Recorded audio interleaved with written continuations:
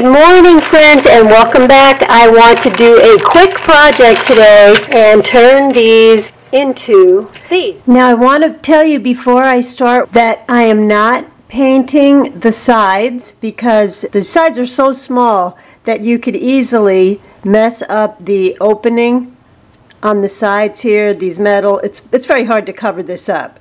So for this process, I'm just showing you how to do these small little ones, which still look beautiful, as you can see. Now, just in case you want to use these outside where they're meant to be used, or sometimes you use them in the house, either way, I'm going to use the Decoupage patio paint, which is scuff resistant, and it will help this stand up to the elements of the weather outside. And I'm going to be using their color called Cloud White, and I'll be using a nice soft bristle brush. May as well keep them all together. It will make them that much easier to paint. So I'm just going to start with painting these.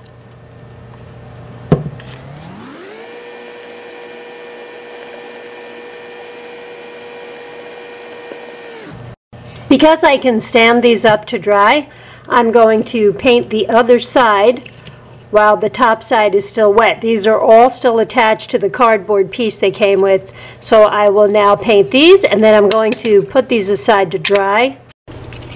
These metal pieces already allow for a little bit of space between each of these clothespins so they don't stick together. And I'm going to cut these in half. I want to show you two different looks, or two different types of napkins. The first napkin, and you always want to use napkin decoupage glue, and I'm going to show you how you can take the smaller print napkin and go right over the top of this so that you can see these smaller flowers. And let's separate the napkin, dampen my fingertips. Here's a section where there are the much smaller prints and the larger print, and I can just line up the side of the napkin with the side of the clothespins. Take my decoupage glue, and this is the Decoupage glue for napkins. I'll have the link down below. I forgot to mention, the patio paint works as a primer to the wood. It doesn't just color it, it adds protection so that the elements outside, or even if you're hanging these inside, the moisture doesn't get into your paint. And again, I'm going to start in the center and work my way out, making sure to get those edges. Do the same thing here along the bottom.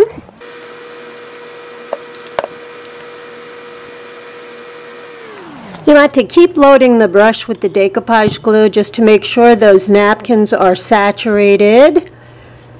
And I'm going to put this piece aside to dry.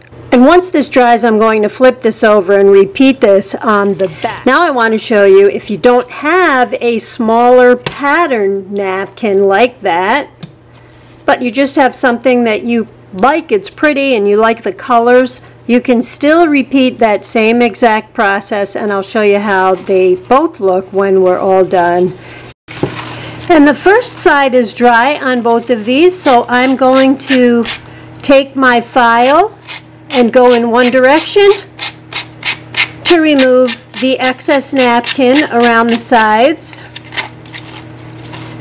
And then I will flip it over and work on the back in the same way.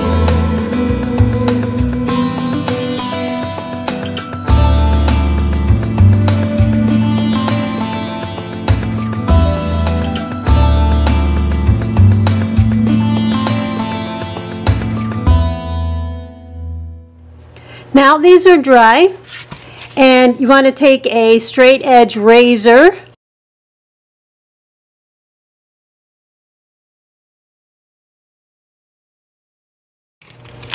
By the way, this little piece in the center works. Your clothespins won't glue together when they're on this. So I'm just going to separate the rest of these, and I'll do them one at a time. And you may need to file still some excess away. You know we're going to put a high gloss top coat on these and add some glitter. And I do want to separate these before I put the top coat and the glitter on here, more because the top coat tends to be pretty strong, and I don't want to add it and then take the razor and go through the sides only to discover that it leaves jagged edges, or you have to do even more filing or sanding rather. So I'm going to separate all of these also, and this is just to show you a different pattern, how a different pattern looks. So I have my triple thick, I have one pattern and the other pattern, and because we're about to put the top coat on, I want to make sure these don't stick closed. I'm going to take this thick plastic and clip these onto here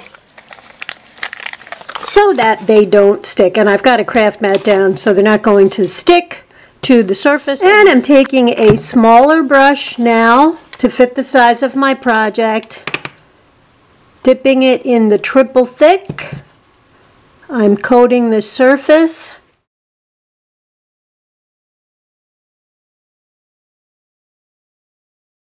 Because this triple thick works as a glue as well as the top coat, which is the glossiest rich glaze you can find outside of using a two-part resin. While the triple thick is wet, I'm going to add the glitter. You can go as light or as heavy as you want on that. And then I'm going to use a larger glitter on the other pattern.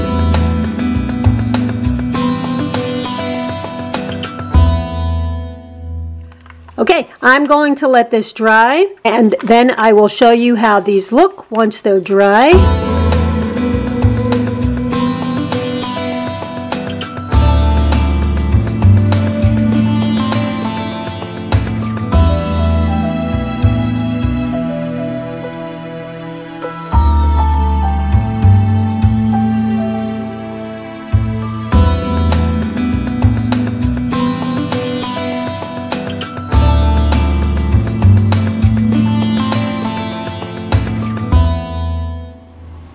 Alrighty guys, that's our video for the week, and some of you might be asking if these can be waterproof, like if you really do want to use them outside. You can use this product, and I will put the link down below for it.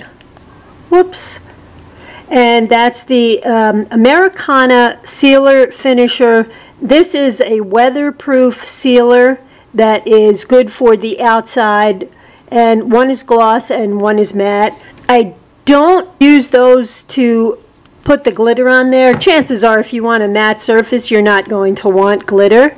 If you'd like, you can apply the glitter the same way that I just did, and when you're all done, use the weatherproof sealer, and I'll show you in a better light. And I'll put links down below for the glitter, some pretty napkins, the supplies that you'll need, and of course all of the Americana decor supplies. You can see that whether or not you have a print that fits over this tiny space doesn't really matter. They still come out really pretty. And here are how the other ones looked with the rose print with the glitter on it. And that is our project for the week. Hope you guys like that. A quick and easy project. I have quite a busy week coming up, so I won't be able to get back to you right away. If you have questions, please give me a little bit more time to get back to you, okay? But in the meantime, that's our video for the week. Thanks a lot, my friends, and I will see you next week with another video. All right, guys, take it easy. Bye-bye.